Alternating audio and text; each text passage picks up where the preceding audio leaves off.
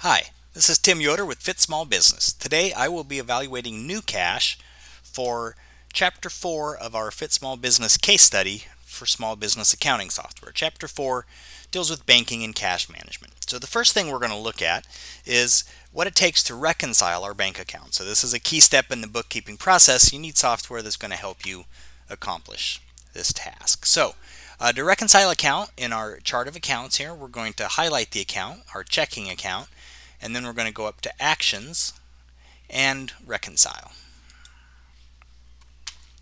So they want to know the statement date. Let's just say the statement date is today's date. That's fine. The starting balance is 0, and our ending balance is, I have a bank statement in front of me, and the ending balance is $11,770. Okay, so let's click OK. Good. So this brings up what looks to be a very standard reconciliation screen, which is great. So I'm looking through my bank statement. The opening balance in my bank statement is $10,000, so we won't have to deal with opening balances in subsequent months, but this is the first month I'm using the software, so we have to go ahead and check that off. Now I'm just going to go through, these are the transactions on my in my bank register within GnuCash, and I'm comparing them to my actual bank statement. So I look at my bank statement. Yep, there's the $3,200 deposit. There's the $300 deposit. There's the $230 deposit. Very good. Now I go through my checks. Yep, I'm finding all of these checks on my bank statement, except for this last check to the state of New York. It must have taken a few extra days to clear, so it is not cleared yet, and so I'm not going to check it. So of course this is all just a hypothetical. This is just all a hypothetical bank statement I'm looking at. Okay, so we can see that we're $17 off. So I look at my bank statement, and it appears to me the reason we're $17 off is that was our bank service charge, and so we never entered our bank service charge. So now the question is, can I add a bank service charge here without leaving this screen? What if I actually bet under transaction?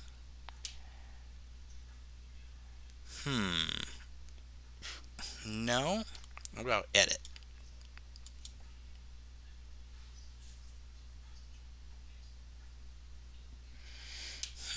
So this brings us to our checking account. Yeah, I guess this is where I could do it. So I'm going to put a description here of, I don't know, we'll say I'm banking with US Bank, so I'm going to just describe it as US Bank. The account is going to be bank service charge. It's probably going to make me set up a new account. Does not exist. You want to create it? Yes. Okay, let's make sure that we record it as an expense. Show that this is an expense account, and it's a top level account called bank service charge. So that looks good.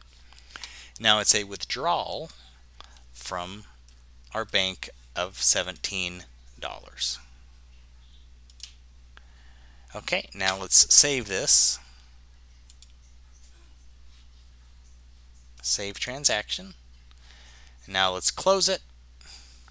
Okay, let's go to Windows and see if our bank reconciliation is hiding somewhere. No, it looks like that closed our bank reconciliation. So let's open it back up. I don't know if we'll have to redo everything we've done. So let's go Actions, Reconcile. Yeah, it looks like we're having to redo everything we've done. So that's not great. So if you're through a 6 or 7 page reconciliation and all of a sudden you find a transaction you have to add, and to add it you have to close out and completely start over, that's not a great deal.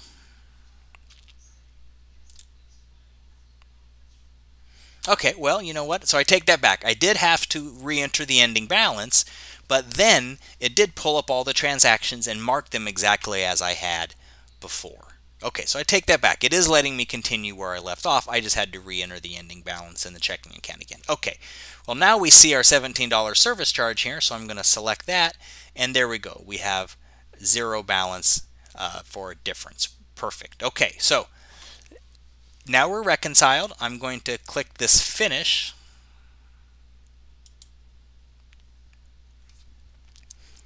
Okay, well, I want to have a reconciliation report. So I have that $27 to the state of New York as an outstanding check. I want to be able to track that. Every month I want to look at what are my outstanding checks, make sure they make sense. Once an outstanding check is, 4 or 5 months old, you need to investigate and see what happened. Did they lose the check? Was it ever actually issued? Is it just an accounting mistake perhaps in your system? So we need to keep track of our outstanding transactions. So let's go to reports here, and I'm really hoping we can print a reconciliation report of some sort.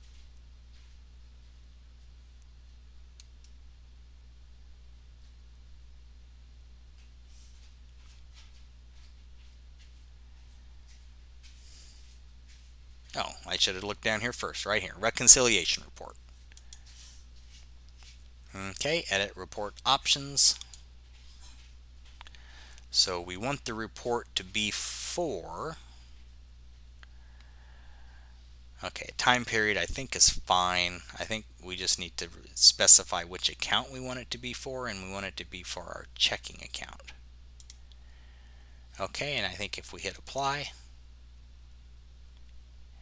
and close, there we go. So here are all of our reconciled transactions, and here are our reconciled. So whatever is called our unreconciled, that is going to be our outstanding checks or deposits in transit, could be, that we want to keep track of to see, make sure that they eventually clear. Okay. Good. So it is it's not a great reconciliation report in that it doesn't really show the beginning and ending balances on the bank statement. It shows kind of net.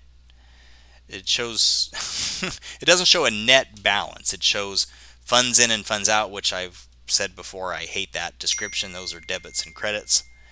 Yeah, there we go. But not a bad report. At least it shows this. It's pretty good reconciliation function. I like basic reconciliation functions.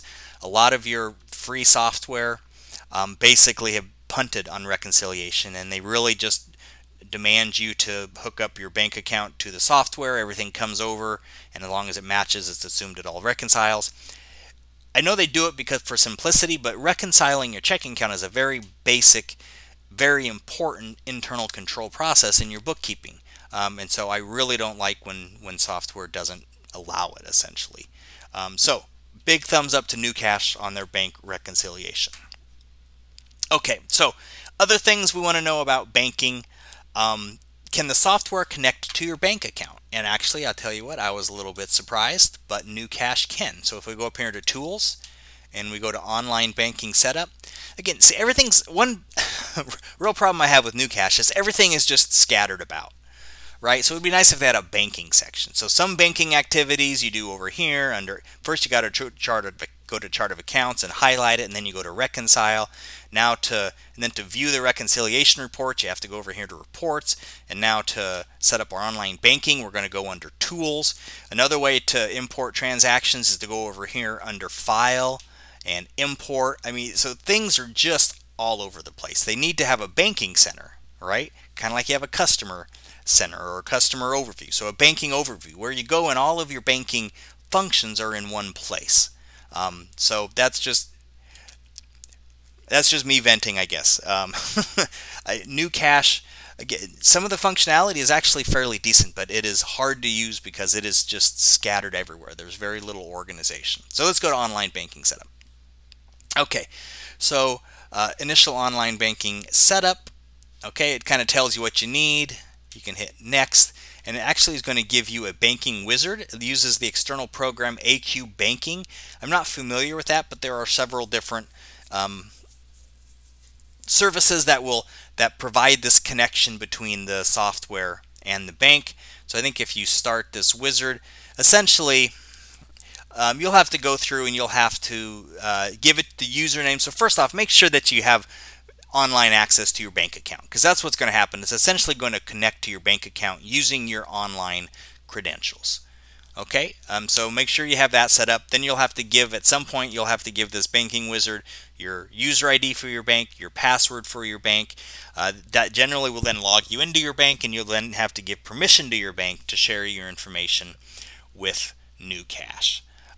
Every bank is going to be a little bit different in what the interface looks like. So I can't test the interface here because, again, this is just a made-up company, so we don't actually have a bank account to test the interface. But this is where you would get to it. It has a wizard that will help you get through the process. Now, some people aren't comfortable giving the software their bank credentials and letting it have access to their account.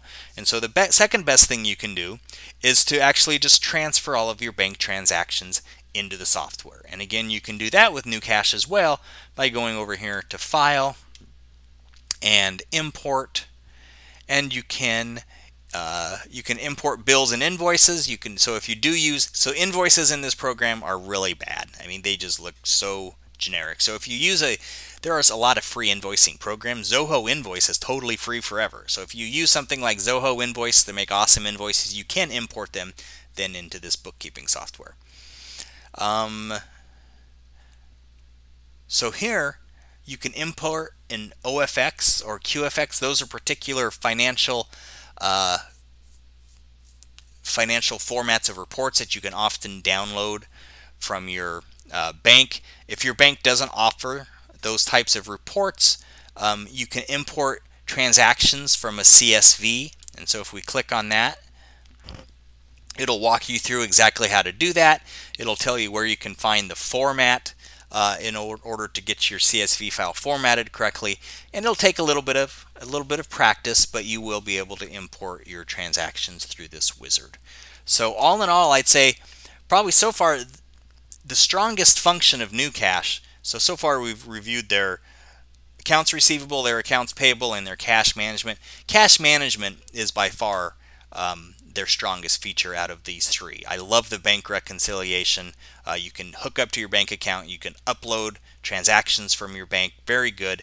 Again, I kind of wish all those functions were maybe in the same place instead of having to click all over the place. But the functions are good once you find them. Okay, so let's go. That was our chapter. Let's go ahead and score it in our scorecard here. So yeah, the software connects to the banks. It uploads transactions from a file. It does a really great bank reconciliation. I tell you what, on entering a monthly service fee, yeah, I'll give it credit for that. So we had to go to a different place, but then you can reopen your reconciliation without losing everything. You can view your outstanding transactions in that report. You can save the reconciliation and return later. We actually did that when we clicked over to the to add another transaction. And there was also, I saw a place, instead of finalizing the reconciliation, you can basically put the reconciliation on hold. And there is a reconciliation report. I don't like the fact that it doesn't print automatically or give you the choice to print it. As soon as you finalize it, you have to close it and then go to reports and find it under the reports tab.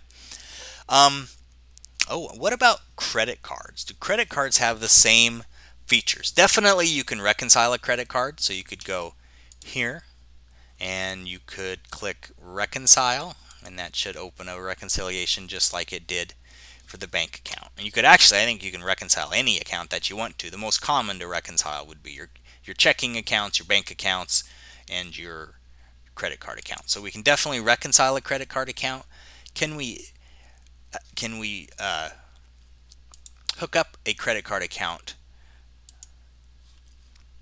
directly to the software? So I'm just kind of reading here to see if it talks about credit cards. I'm guessing that most of the time it's exactly the same, whether it's a credit card or a bank account. Accessing it directly from the bank website is exactly the same.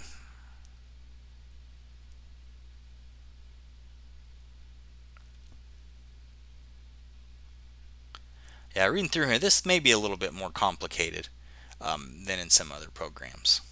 Okay, so it doesn't specifically say it, and unfortunately we don't really have a way to test it, but based on every other program I've reviewed, generally connecting your credit cards is exactly the same process as connecting your bank accounts. And I'm sure we can still go over here to File and import transactions, because as part of this process, if you read through it, you tell it which account within the software you want to match these transactions to. And so we would simply import the transaction, match them to our credit card account. Okay, so it does do that. So GnuCash has scored very close to perfect on our banking and cash management score. So that is definitely a strength of GnuCash. This has been Tim Yoder with Fit Small Business, and this was Chapter 4 of our Fit Small Business case study for GnuCash.